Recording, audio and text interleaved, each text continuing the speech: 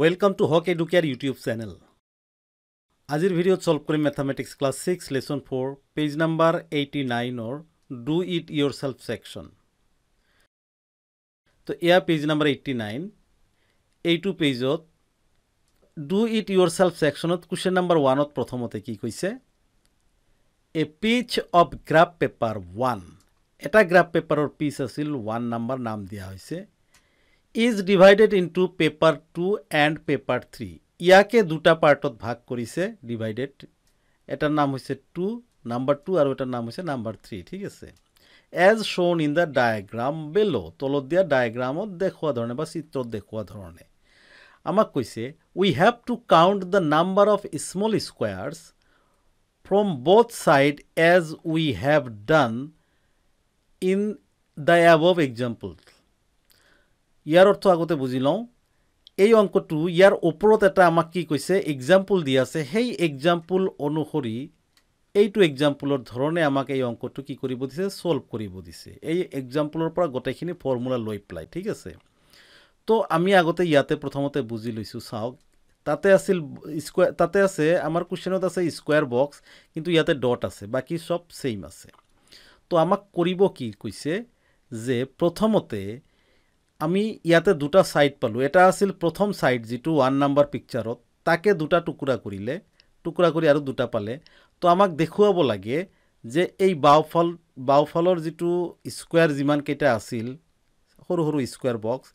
হোফালে দুটা টুকুৰা কৰাৰ পিছতো বক্সৰ সংখ্যা দুফালে সেম হ'ব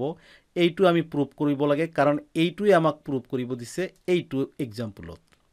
एग्जांपलত ইতিমধ্যে কৰা হৈছে এভৰিথিং ইজ সেম এই ফৰ্মুলাটো আমি লিখিব লাগিব number of dot in box 1 এইটো box 1 to number of dot আছে আমি তাতে কি লিখিম স্কয়াৰ লিখিম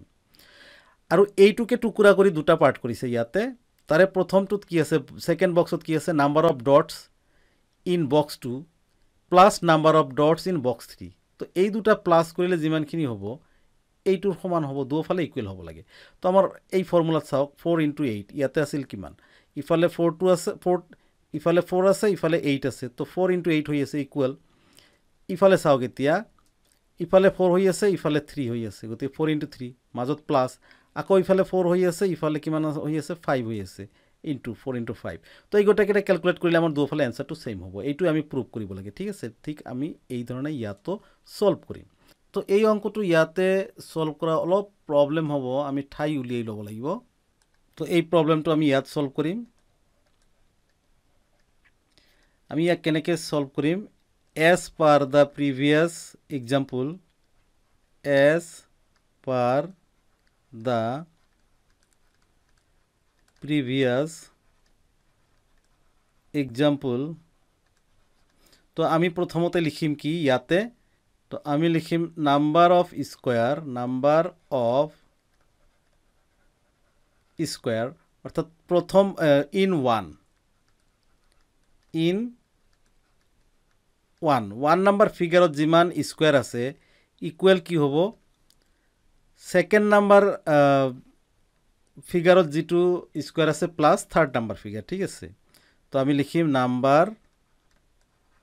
of square in 2 plus number of square in 3 তো আমি এনে গম পাও যেতুকে এইটো টুকুৰা কৰি এই দুটা পাইছে আৰু এইটোৰ সমান সমান কি হ'ব এই দুটা প্লাস কৰিলে হ'ব আমি লিখিলো তো এতিয়া আমি চাব লাগিব যে 1 নাম্বার ফিগাৰত স্কয়াৰ কেইটা আছিল ইয়াতে লিখি দিছে ইফালে 3 আছিল ইফালে 9 আছিল গতিকে ইয়াৰ সংখ্যাটো কিমান হ'ব 3 * 9 হ'ব ইকুৱেলৰ তলত ইকুৱেল লিখিম number of square in figure 2 number ফিগাৰত কি আছিল ইফালে আছিল ইয়াতে লিখি দিছে 3 আছে 3 ইনটু ইফালে কিমান আছে 4 আছে প্লাস এইটো প্লাস লিখিলো number of square in figure 3 ত কেইটা আছে এইফালে 3 আছে তো আমি প্ৰথমতে 3 লিখিব লাগিব ইনটু ইফালে কেইটা আছে 1 2 3 4 5 এইটো লিখিয়ে দিছে ঠিক আছে 5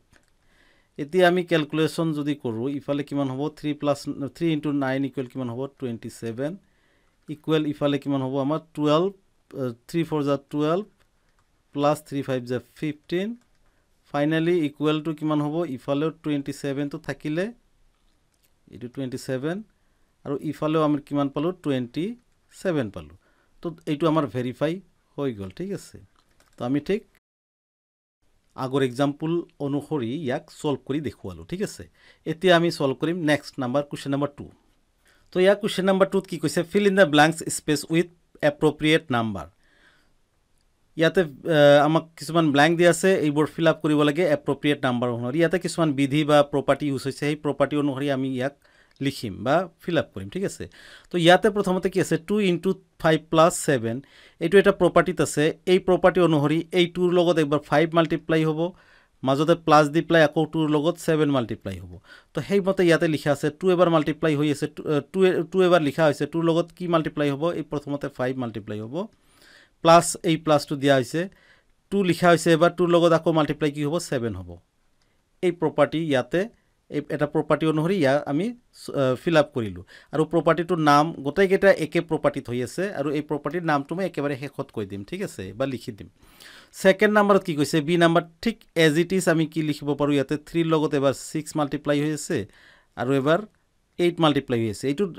মেথডৰ সৰি এই প্ৰপাৰ্টিটোৰ নাম হৈছে actually ডিস্ট্ৰিবিউটিভ property of multiplication over edition অৰ্থাৎ যোগ সাপেক্ষে পূৰণৰ বিতৰণ বিধি ঠিক আছে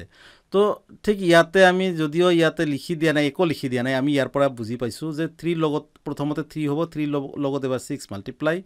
মাজত এই প্লাসৰ কাৰণে প্লাস আকৌ 3 লগত 3 লিখিব লাগিব 3 লগত 8 মাল্টিপ্লাই হৈ গল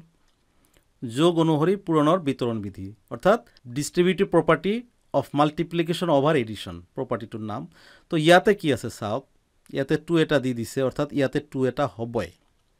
এতে এই 2 লগত এবাৰ 3 মাল্টিপ্লাই আকৌ প্লাস দি প্লাই 2 লগত 10 3 2 লগত 10 মাল্টিপ্লাই ঠিক আছে তো আমি 2 লগত প্ৰথমতে এইটো মাল্টিপ্লাই কৰিম 3 প্লাস এইটো প্লাস আকৌ 2 লগত আমাৰ কি মাল্টিপ্লাই হ'ব 10 মাল্টিপ্লাই হ'ব তো গোটেই কেইটাতে এটাই প্ৰপাৰ্টি ইউজ হৈছে প্ৰপাৰ্টিটোৰ নাম হৈছে ডিস্ট্ৰিবিউটিভ প্ৰপাৰ্টি আমি লিখিব পাৰো ডিস্ট্ৰিবিউটিভ property of multiplication over addition তো এই আছিল আমাৰ পেজ নাম্বাৰ 89 ৰ গোটেইটা প্ৰবলেমৰ সলিউশন আজিৰ ভিডিওত ইমানেই আকৌ লগ পাম নেক্সট ভিডিওত ক্লাস 6 ৰ ম্যাথমেটিক্সৰ প্ৰত্যেকটো লেসনৰ প্ৰতিটো অংকৰ উত্তৰ পাবলৈ আপোনালোকে মোৰ এই চেনেলটো সাবস্ক্ৰাইব কৰক আকৌ লগ পাম নেক্সট ভিডিওত তেতিয়ালৈকে ধন্যবাদ